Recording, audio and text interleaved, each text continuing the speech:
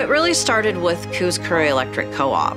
They were really in need of getting out to their customers fast internet.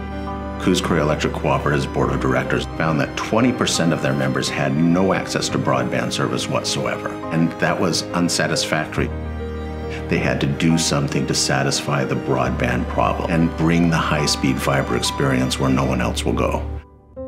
Watch now on ETV.